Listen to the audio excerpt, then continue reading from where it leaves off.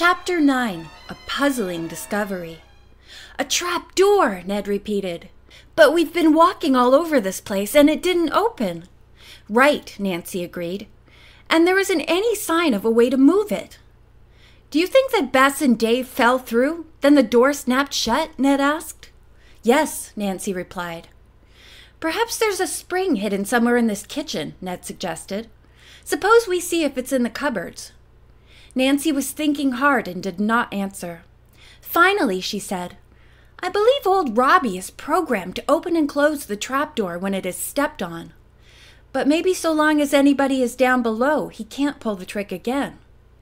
"And the trapdoor can't be pushed up from the underside?" Ned asked. "Evidently not. Unless," Nancy added fearfully, "Bess and Dave fell into such a deep hole or onto rocks." Ned guessed her thought, and his face became very sober. "You think they could be lying down there injured?" Nancy nodded. "I'm worried, Ned, terribly worried. This was probably all part of Raleigh's plan." "Well, one thing is sure," he added.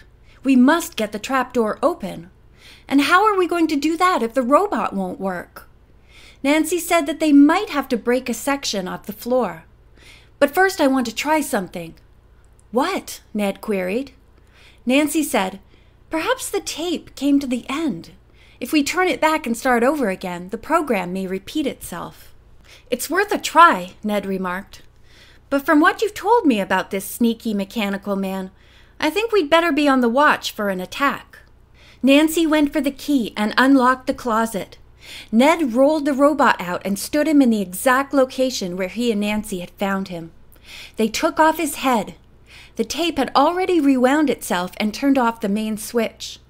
Nancy reset it, and instantly the whirring sound began. She and Ned were careful to stay away from the trapdoor area. But they wondered if, without their weight on it, that section of the floor would open. As they stood watching, the two heard a faint click, then a sound as if machinery were working down below. But the door did not move. "It's just waiting for someone to step on it," Nancy stated. She and Ned reached down and pushed with all their might, but carefully avoided stepping on the suspected section. Their efforts were finally rewarded. A trap door opened downward. "You were right, Nancy," said Ned.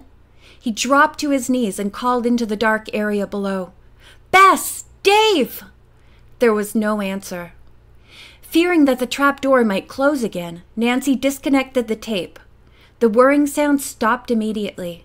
Nancy got down on her knees and shone her flashlight into the depths below. The hole was about 6 feet deep and had an earthen floor. She and Ned gave sighs of relief. It was unlikely that Bess and Dave could have been injured by falling through the trap door. "So far, so good," Nancy murmured. "But where did they go?" The beam of her flashlight revealed an opening to what looked like a tunnel. "I'll go down," said Ned. "You'd better stay here until I see what's there." "Oh, I hope you find Bess and Dave and they'll be all right," she replied anxiously. The front door knocker pounded loudly. Nancy said she would answer. George stood there. "What's going on?" she asked worriedly. "Did you find Bess and Dave?" "No," Nancy replied, "but we just uncovered a possible clue to where they went. I'll show it to you." She led the way into the kitchen, and George stared in amazement at the open trap door. Nancy explained that the robot had unfastened it. "George, I'd like to go down and search with Ned. Will you stay here and guard this tricky door? I'm sure it can't close by itself because I've disconnected the tape. But just the same, I'd hate to be trapped underground." "I'll do anything to help find Bess and Dave," George replied. "I'd like to go down there myself, but I'll do as you say and wait up here." Nancy gripped the edge of the opening and then dropped lightly to the ground below. "Ned!" she called loudly. Her voice echoed in the tunnel, but presently she received a mumbled reply from him. "Here I am." Nancy hurried along the vaulted corridor, which was made of stone and earth. There were no openings on either side. The corridor turned sharply to the left. Just ahead she saw Ned. He was tugging at a heavy door. Nancy hastened toward him. "You found something?" she called out. "I think so," he replied hopefully. "This door must lead somewhere. I pounded on it several times, thinking if Bess and Dave were on the other side, they would pound back. But there wasn't any response.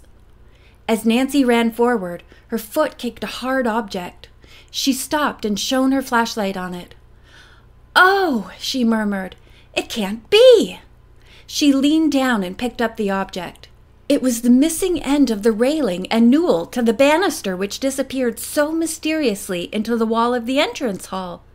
"Ned!" Nancy cried out. "Look at this!" He hurried back and stared at the piece of wood. "Do you know what this means?" Nancy asked excitedly. "No, what?" "At one time," she replied, "that railing and newel must have gone all the way to the bottom of the stairs." In the thrill of her discovery, Nancy had momentarily forgotten her reason for being in the tunnel. She said quickly, "Solving the mystery of the crooked banister will have to wait. I'll give you a hand with that big door, Ned. I wonder what we'll find. Bess and Dave, I hope." They laid their flashlights on the ground and both tugged as hard as they could at the stout handle. The door began to give a little. "Pull harder," Ned urged. The next moment the door opened with a rush, sending Nancy and Ned over backward onto the ground. End of chapter 9.